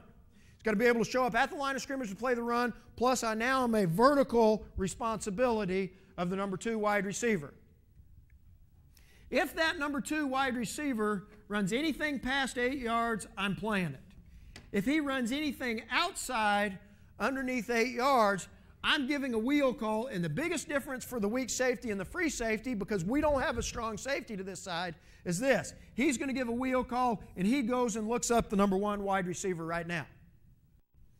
The technique that the corner is going to play is this. Whenever we're playing blue, we want to talk about it being a bail.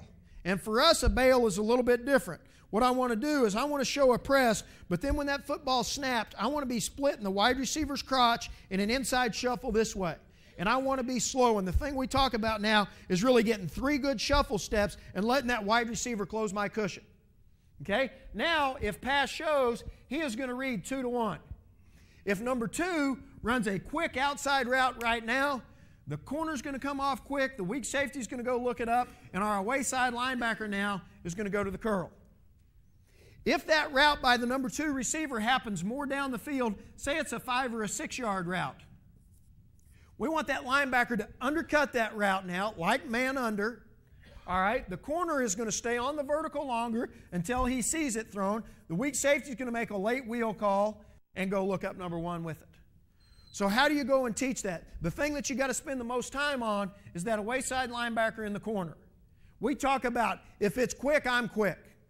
So if number 2 runs a quick outside route right now, linebacker comes off quick, corner comes off quick, weak safety looks up 1 quick. Okay? If it's slow, I'm slow. If number 2 is a 5 yard out, corner's hanging more on the vertical till he sees the ball thrown. Linebacker's going to undercut it, force him to throw it over the top. The weak safety's giving a late wheel call and going.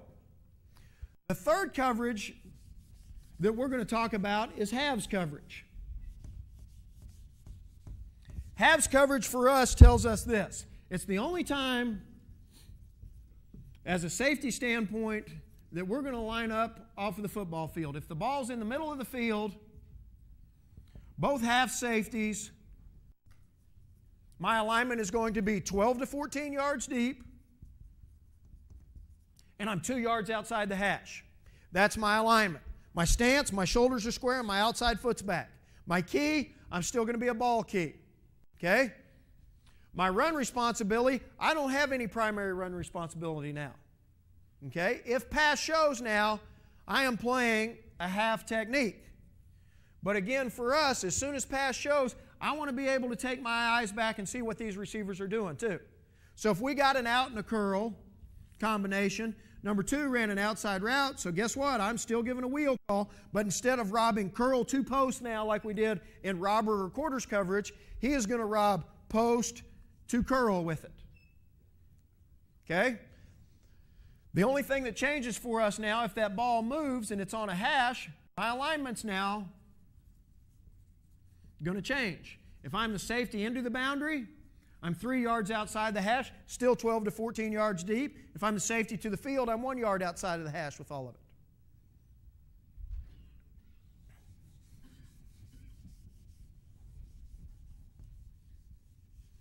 So, we've talked about robber, we've talked about quarters, and we've talked about halves. Those are the 3 zone coverages that we're going to teach. Okay, now, we're going to get into English.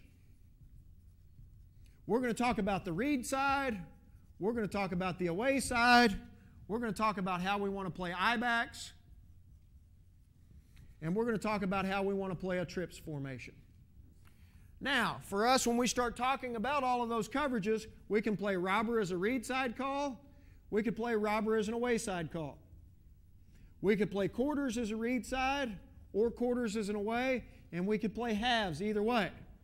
But now the beauty of it is we can combine what we want the free safety and the weak safety to play versus a balanced formation. Okay, we can say we want to play robber quarters, or we can say we want to play quarter halves. And again, there's no new teaching for the kids with it because what they do, they learned how to line up versus pro, they learned how to line up versus twins. And those next 2 things are going to take care of how we want to play I-backs or the run, and how we want to play trips or the pass, to put that. So what we've created is robber, quarter, halves, quarter, halves, halves robber, half quarter, halves, halves. We've created 9 different coverages, but they only had to learn 3. Okay, now when we start talking about I-backs, do we want to play it as a zone concept or as a man concept? If we want to play it as a zone concept, what we'll do is we will make a sky call. So again, sky is the same thing as robber coverage for that weak safety. So if pass shows, he knows he's a curl to flat player. He knows versus the run, I'm the force and the pitch player versus option. Okay? If we want to play it as a man concept over here, now we've got a different word. What we call bronco and what we call quarters is blue. But again, they both start with B's. And if I'm an away side linebacker, that becomes very important to me. Because what it tells me is this. Any word that starts with a B word in away side coverage is going to tell me I'm going to play that slice technique where we talked about if it's quick, I'm quick. Or if it's a 5-yard out, I'm now undercutting number 2 with it. So again, that carryover that happens with it. And then how do we want to play trips? If we say nothing about playing trips, what we'll do is we'll play roll coverage. What is roll coverage? Roll coverage tells us this. It is a true quarters coverage. It would tell us that the corner is vertical of number 1 and number 2, and he's going to squeeze to number 2. The free safety is vertical of number 2 and number 3 with it. Okay? That's not very good, and we don't do very much of it because now we've got 3 verticals on 2 defenders. When we're playing roll coverage, it's going to be the same thing. What's my alignment, stance, key, and assignment? If I'm the strong safety, my alignment, still 1x5 outside of the number 2. Stance, I'm squared up. Key, in man on the line of scrimmage to the backfield. Run shows, I'm still the force player.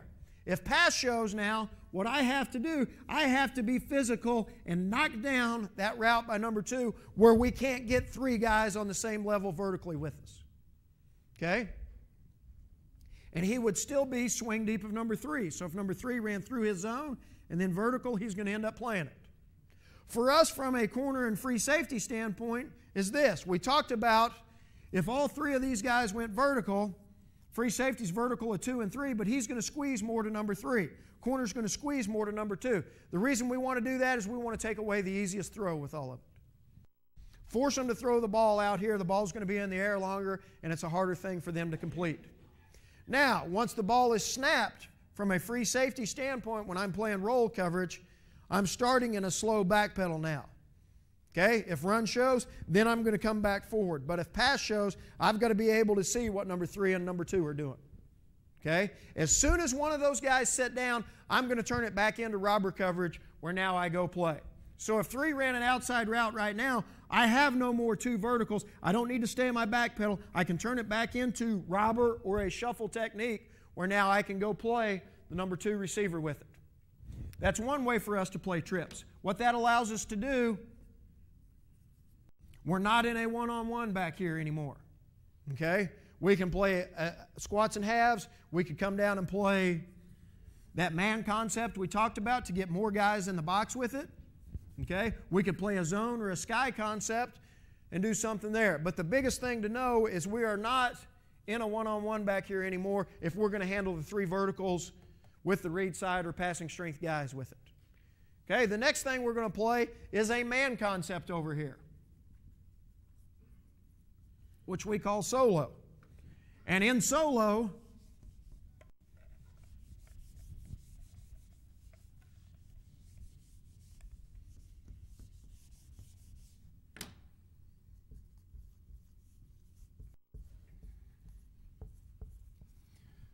this basically becomes our man side. The away side linebacker and the away side corner are playing man coverage on those guys. We're going to be able to stay in whatever read side call we had and play 3-on-2 here with it. But in order to do that, we've got to come up with some way of playing the vertical route of number 3. How we're going to do it is we're going to build a wall with number 3. The read side linebacker, he is what we call a short wall technique. And the weak safety, he is a long wall. What does short wall tell that linebacker? First of all, he's going to play his run responsibility. I'm playing the gap that I've got to play. If pass shows, I can't let anything across my face because, again, what are we playing over here? It's a man side. Okay, there may not be anybody left with it. I'm playing short wall, I'm driving down, and I'm not letting him cross my face. The weak safety is a long wall technique. Long wall can be enacted 2 ways for us. If the linebacker happened to get run by, we still can't let this guy run to the man side, so we'd go down and cover him. Okay? Or if number 3 was vertical, that can enact my long wall with all of it. All right? So, for that weak safety, what's my ASCA? My alignment now is going to be based on who my vertical threat is, plus what runs do I have to defend over here. Any of you guys that are on offense or anything, as soon as I'm a weak safety and I come all the way over here, Tommy Maddox came and he worked with us a couple of springs ago because he was finishing up his degree and everything. And Tommy said, the only thing I ever wanted to know throughout my pro career was, Coach, tell me where the one-on-one's at.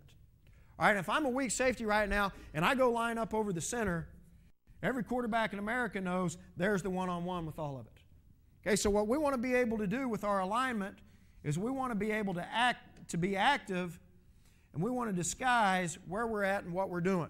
But in order to do that, I've got to know what? I've got to know who my vertical threat is. What kind of speed threat is he getting down the field? If he's a wide receiver, he's more of a speed threat, so I may deepen myself up to about 10 yards with it. The other thing I've got to understand is I'm still going to be the force player on run over here with it. So if they're going to run a speed option, I'm still the pitch defender. I can't cheat myself all the way over, or now they're coming up to me and I'm blocked and they're going to go score a touchdown because we don't have a pitch player with it. Conversely, if the back is on this side now, okay, really about the only thing they can run back over here, some kind of a read zone with all of it. Okay? Again, I could show here and cheat myself over late a little bit, okay? But again, I've got to understand still what ground do I have to defend with it. Versus the pass, I know there's my vertical. Versus the run, what gap am I going to have back to this side? And it'll all be determined by what front we're in with it. Okay, but if they hand the football off, again, we expect this guy to show up at the line of scrimmage. The hardest thing on it, and again, going back to understanding the system and the scheme of what you're trying to get done, if they're going to fake here and throw 3 vertical, that becomes the hardest thing for that weak safety. Because if they hand that football off, we expect him to show up at the line of scrimmage and make a tackle. And if they're going to play action and throw 3 vertical, we expect him to go play his long wall off of number 3. So what kind of drills can I set up to put that kid in a position where he goes out and he sees that? How do I do that? I'm going to set up the quarterback, the running back, and the number 3 receiver. And we're faking the ball across, may hand it off, but number 3 is running vertical with it. Start training their eyes and start getting them in a position where they're comfortable of what they've got to do. And that is the hardest thing when we're playing a solo call back there. How do we train them? How do we teach them to do that? And if you can start building confidence and the kids really believe what you're doing with it, then they're going to start playing faster. Then they're going to start having their eyes in the right spot. Then they're going to play slow with their feet where I can show up versus the run, and I can go play my pass responsibility. And then third and finally, our third trips check is going to be special coverage. What special tells us is this. We're again going to handle the 3 verticals to the passing strength side. But how we're going to do it, we're going to play the corner to the trip side in one-on-one coverage. He's got number 1 man. Now all we're going to do is we're going to play quarters off of 2 and 3. So if 2 and 3 both went vertical, the strong safety would handle 2, the free safety would handle number 3. Here's what the strong safety knows though. He knows the corner's in man coverage there. So what he has got to do, he's got to keep leverage on any outside route by number 2 or by number 3 with all of it, if pass shows. And again, what that's going to allow us to do on the away side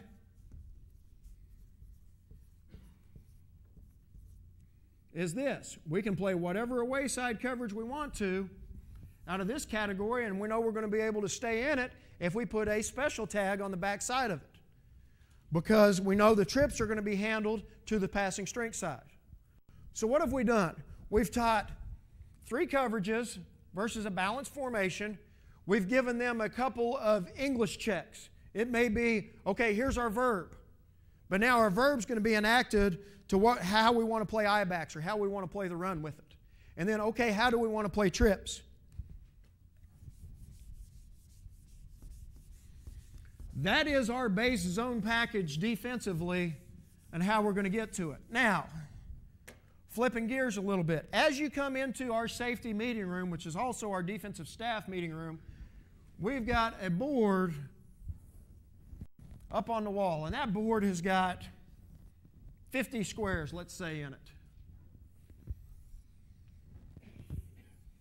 And what we're going to do when we start breaking down an opponent, whatever personnel group they are in the most, we're going to start on this side with it. So let's say they're a huge 11 personnel team. This is going to be 11 personnel. And in 11 personnel, Pro Twins was their biggest formation. Okay, and then let's say they're going to get in tray open.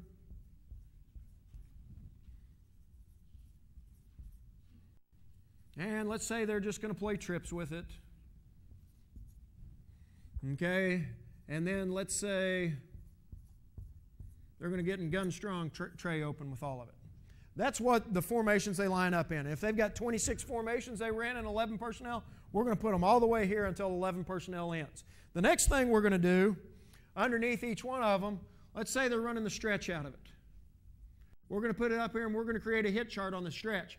But then against every opponent that they run that stretch against, we're going to use a different color for each opponent. So now as we're going throughout the course of a week, we can see, all right, this is a 4-3 team, and they wanted to run the stretch play over here for whatever reason that is. We're going to know how they're going to try. An offense is going to start to attack different defenses with it. And whenever my kids come in early in the week, this is how we're going to start our teaching progression. But for us, go back to our base 3 coverages. So we said 2 blue, sky, solo is our call now. Again, how does that break down into an English sentence? 2 tells us what we want to play to the passing strength side. So on the first thing, free safety comes out here and he sees it's a Pro Twins formation. He's going to say cover 2, reading left, which is going to set everybody on this side of it. It's a balanced formation.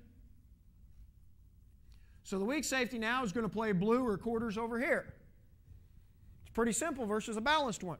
Now they come out, draw a line down the middle of the formation, and they've got 3 receivers over here. Anytime they have 3 receivers, it's going to be like a trips call for us. What word told us how we wanted to play trips? Solo did with all of it now. So what Solo is going to do for us, going to put us in a man concept here. It's going to allow us to stay 3 on 2 to the twins, and now we're building a wall off of number 3 with it. Same thing on the next formation. It's trips. We know it's going to become a solo call. Okay, for example now, let's say whenever they get in gun strong, are they doing something out of a particular formation? Do they only throw the football out of it? Do they only run the football out of it? What do we have to do? What do we have to know about that offense in order to get ourselves in the best position to take away what they do? And if there's something that shows up on that hit chart, okay, this may be a time where we're going to weak safety, bring you down into the box, and now get to a man concept with the corner and the weak safety and go ahead and slide our linebackers over and handle it with special or roll to the trips, but now it's going to give us 7 guys in the box with all of it again. Okay? And let's say one thing that the offense likes to do whenever they're in 11 personnel now is put that tight end back here and create a 2-back set. I don't care if he's in I-backs or if they're going to get in split backs so they can protect the football and everything. Now, if they're giving us a 2-back or an I-back formation, how do we want to handle that? Because it doesn't do me any good if an offense is going to line up in a 2-back formation and I'm going to stand back here at 10 yards on first down. If it's 3rd down and 15, yeah, that's a heck of a deal. So if we wanted to control it when it was 3rd down and 15 and we wanted to play quarter halves, all we would do is take out that word that they could check with all of it. And we would say blue 5 solo. So if they came out in I-backs, I'm still going to play a half technique here. We're still playing quarters here. And here we go. But if it's first down now, we're going to say blue 5 sky solo or blue 5 bronco solo, which now is going to get him down to 4 yards with all of it. What it's allowed us to do defensively, it's allowed us to be very multiple with it. It's allowed us to go and get lined up in whatever call we think the best thing is with what that offense has done and all the other games that they've played until that point to go stop what they do. Now, how do we go about breaking down an opponent? That board is the first way that we'll start, and our GAs have it up for us at some point Sunday night. We're then going to go and Coach Bumpus is going to draw up their running play stuff. Okay? And we're going to come up with favorite runs with all of it. And he's going to go and block them versus each front and how they block it versus each front. What we do against the pass is this. We've got a sheet that's divided into 8 squares. Okay? And each one of those squares in it has got those 5 guys to start with. All right? Let's say we're breaking down OU and it's OU versus Texas. All right? Here, we're going to have the down and distance. Okay? We're going to have the field position. And we'll write each of those on there. And then what we're going to do is we're going to go and draw in the offensive formation. And we're going to draw who these guys are here, especially if they're a big group that's going to change receivers around with everything. But now we're going to draw at what level that route's happening, okay, with everything here. So say they're running out curl combinations on both sides with it. It's a 4-yard out and it's a 10-yard curl. Whoever they throw that football to, if it's completed, we're going to color that square in. If he throws it to him and it's incomplete, we're just going to put an X there with all of it. We're going to do that with every pass route that an offense has thrown. Once we finish that, we're going to make 2 copies of it. Okay, once we have those 2 copies, we're going to divide them into piles. This is going to be the formation pile, and this is going to be the down and distance pile. We're going to go and cut every one of those into those little squares then. Okay, now we're going to take each one of those little squares and we're going to start studying them by formation. This is who they're trying to get the football to in a Pro Twins formation. Okay, these are the pass routes that we've got to stop. One thing that's really helped us as far as playing the pass with all of it, we've started naming routes.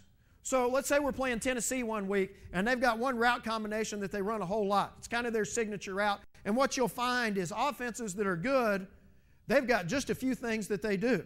They're going to be on that system, and they're going to do what they do, and they're going to say, okay, we can do it better than you guys can get good at doing it. For example, when we played Texas Tech, when Mike Leach was there in 2004, we were ahead 28-7. We ended up getting beat 70-35 in that football game. Okay? They came to Fort Worth the next year, and we beat them 12-3, and we were the only team since Leach had been there that held those guys without a touchdown.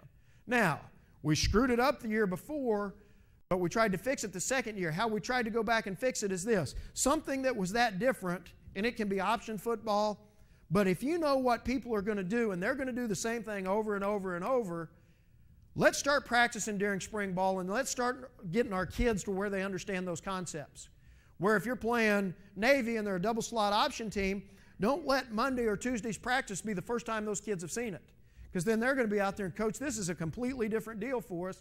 How are we doing all of it? Start during spring ball. Start teaching them those concepts where now you have carryover. The other thing that we'll do is on Sunday nights during the season, because we practice on Sunday nights, we go about an hour practice. A lot of it special teams, basic fundamental stuff. We're going to start introducing the next offense, and then we may have 10 minutes of half-line option drill. We may have 10 minutes of throwing the football type stuff versus something that stays very consistent. I started saying about naming routes. If you're playing Tennessee and they've got a signature route, call it the Vol route. Okay? And now instead of going out to the kids, well, it's an out, vertical, and a curl, hey, it's the Vol route. And that word can carry over. You may be playing Memphis one week, but it's still going to be the Vol route with it, where they start recognizing those things, and it starts staying with them. I think that's something that has really allowed us to communicate better with our kids, and our kids get on the same page with it. But now we've got those two different piles of things, and we've got them by formation, and now we've got them by down and distance. In down and distance, it becomes really important, and the first thing we look at are the third down stuff. Okay, here it is on third down. What do they like to run? Are they trying to run routes to the sticks? Where does that change their philosophy? If it's 3rd and 3, are they trying to run short things? Will they take a shot with all of it? But when they're in this formation and it's 3rd down, here's exactly what we're getting. Now, as we go through and we set up practices, and as we set up our half zone stuff, that's the thing that we're getting the most reps at. That's the thing that we're now going to work our stopper calls and everything against, because that's what we know odds say that we're getting with all of it. Okay? But that's how we break down the passing game.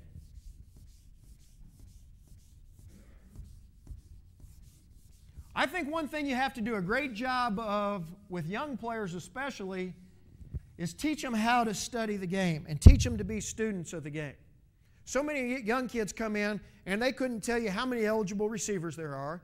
They couldn't tell you what makes a guy eligible. Start teaching them to be as much like coaches as you can. Teach them how to watch film instead of just putting it up there and all I'm watching is the football with all of it. Teach them what the receiver is going to look like when he's running a particular kind of route. What the offensive line is going to look like when it's a run or a pass block with all of it. What the quarterback's going to look like in a 3-step or a 5-step drop. Start teaching them to become students of the game. Now, as you do that, and you're starting to try to teach them, the first way we start teaching is we're going to teach them on the board with it. We're going to chalk talk it. Okay? From a safety standpoint, I'm going to teach a whole lot of that hit chart that's on the board. Here's what they like to do by formations. Here's what we've got to go stop. Okay, the next thing we're going to do is we're going to teach them video-wise. What's happening here is this. I'm going to create a favorite pass DVD or a play-by-formation DVD where they get to see the 2 or 3 biggest plays that they're going to run out of a particular formation. It's basically the same thing we just saw on the hit chart board, but now they're seeing it in actual video stuff. And I'll make them a copy of that where they can take it home. And if they watch it 20 or 30 more minutes throughout the week, the more film we can study, the better we're going to be with all of it. So, we've chalked it, we've videoed it. The next thing we're going to do is a walkthrough. We've got a 15 to 20 minute walkthrough before every practice. Okay, now early in spring ball and early in fall camp, that walkthrough is kind of going to be an on-the-field installation for us. We're going to sit there and we're going to go through each position exactly what it is. Okay, they're going to get an idea of that. Now, once we get into the season, how that changes is this. That walkthrough is going to be based on what the opponent's doing. Again, Sunday night we're going to start it. Before we go our Sunday practice, we're going to have 15 or 20 minutes of walkthrough. Okay, we're playing San Diego State this week. They're primarily a 21 personnel team. This is what they like to do out of it. And we're going to start hammering it into them that way. And then we're going to go to practice. Within practice, the first thing we have individual stuff, and then we've got small groups.